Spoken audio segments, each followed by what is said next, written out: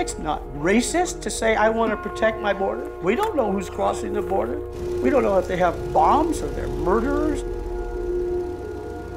If we didn't have this fence, how many people do you think would come here from Bangladesh? Millions.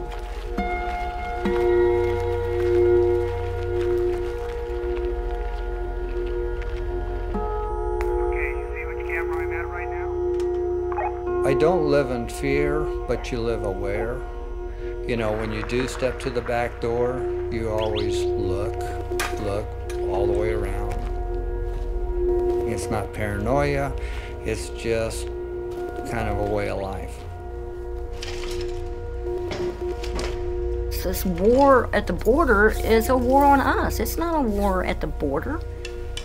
It hit this country to a point where our government was able to take our rights away from us under the guise of protecting us. Hola, somos amigos. Tenemos agua, comida. Ayúdale.